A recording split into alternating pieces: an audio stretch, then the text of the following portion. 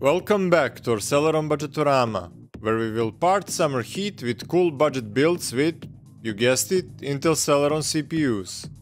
This time we're going back to Intel LGA 775 socket, Motherboard BIOS CPU compatibility hell, and year 2009. Straight from the Wolfdale 3M architecture comes Intel Celeron E3300, the stronger one out of two released in 2009. It comes from the second generation of dual-core Celerons, and funny enough, they'll stay dual-core till the end. Armed with 1 MB of L2 cache, clocked at 2.5 GHz, it's not much, but for less than $50, it is a whole lot to bargain.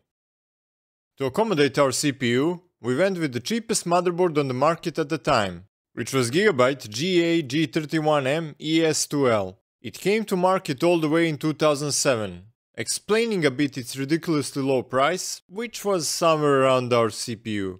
While it does have some limiting factors such as PCI Express 1.0, it has a wide variety of features. Integrated GPU that comes with G31 chipset is one of them. We will not utilize it, but it is nice to have. Its age relative to our CPU might come to bite us in the back. For memory, we'll use these two sticks of 1 GB DDR2 at 667 MHz. We've never seen cheaper memory than DDR2 was back in 2009. Lower clock and capacity made them even cheaper. We could have gone with even more, but the benefits are questionable there.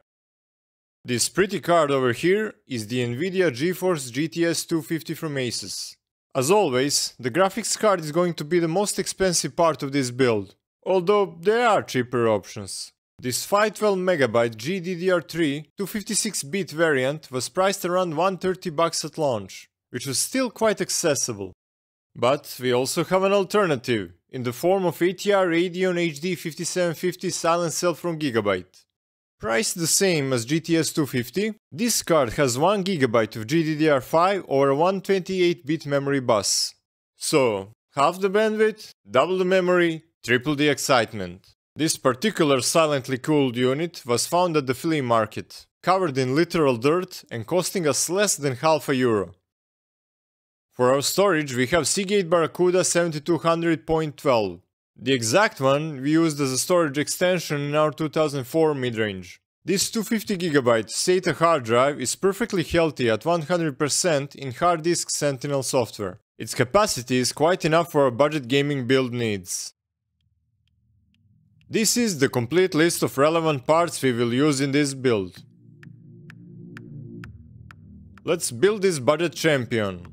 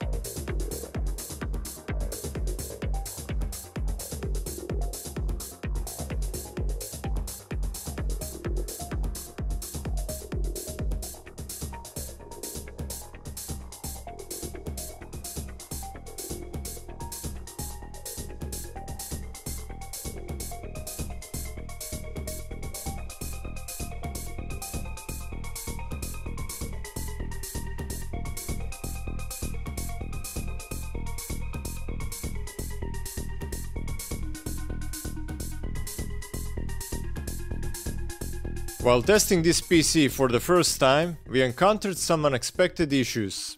Our CPU and motherboard are both known working parts, and yet the machine would not post. We knew that the BIOS was updated on this board a long time ago, but there was a catch. So, we gave up and tried a different board, also from Gigabyte, GA-ET31M-ES2L. Unfortunately, this one also needed a BIOS update, which got us thinking, wait a minute, don't we have multiple of those G31 boards? As it turns out, we do, at least two, and one we utilized didn't have the updated BIOS. We then used the Celeron DE430 just to get to BIOS, so we could upgrade it.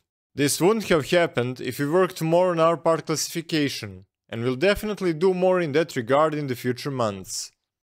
Our next problem was that both of our GPUs were running hellishly hot. GTS 250 was at 40 degrees idle, reaching the high 80s when fully utilized.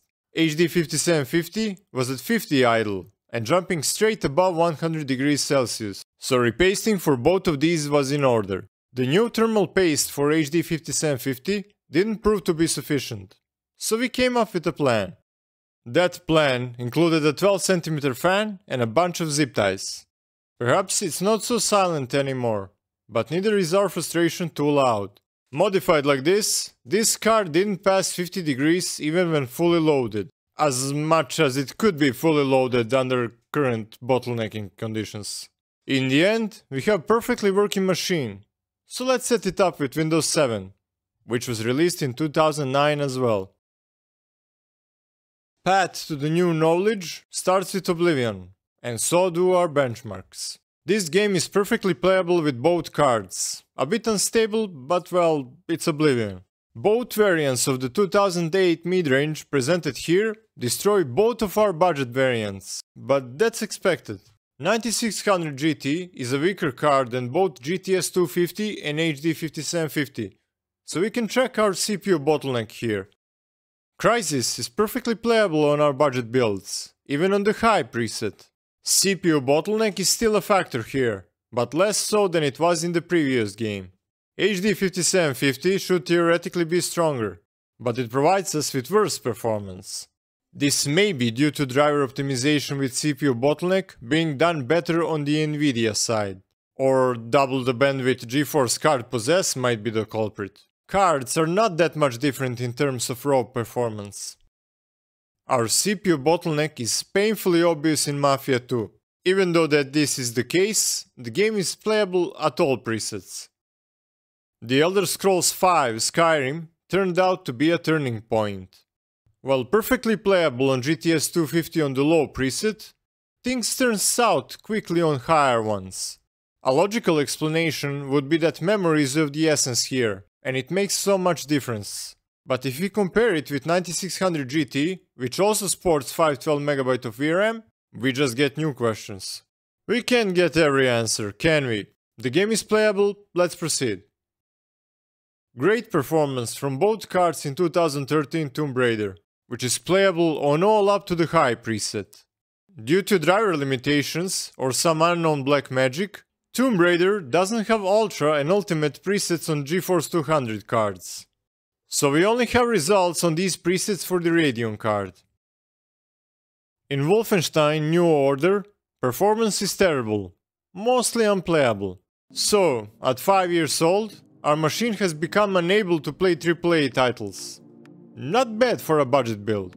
With an unhealthy dose of masochism, you could play it on the very low preset with HD 5750. I finished the first level of the game on it, but I can hardly be considered normal in that regard. Here are some additional games we tested on this machine.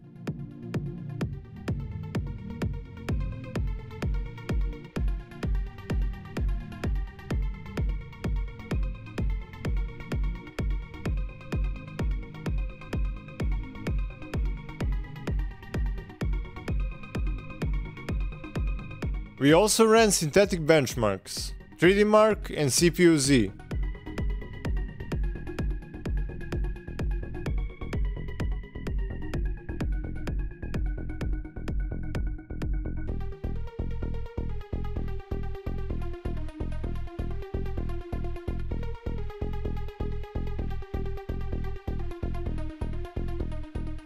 But also this time we included Heavy and Tropics, benchmarks from Unigine.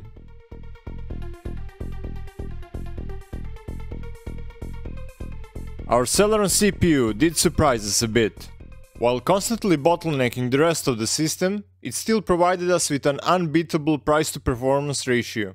If we weren't gunning for one of the Celerons, we'd probably go with Pentium E5400 or Core 2 Duo E7500. Wonder how that one would fit? We have one, let's find out.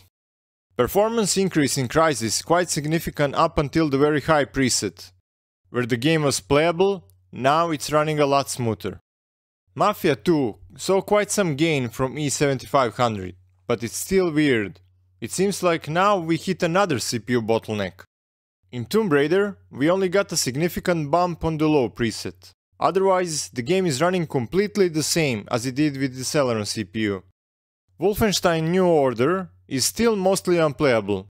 It's funny how the E7500, which is by itself a good deal, seems like a raw one compared to the E3300.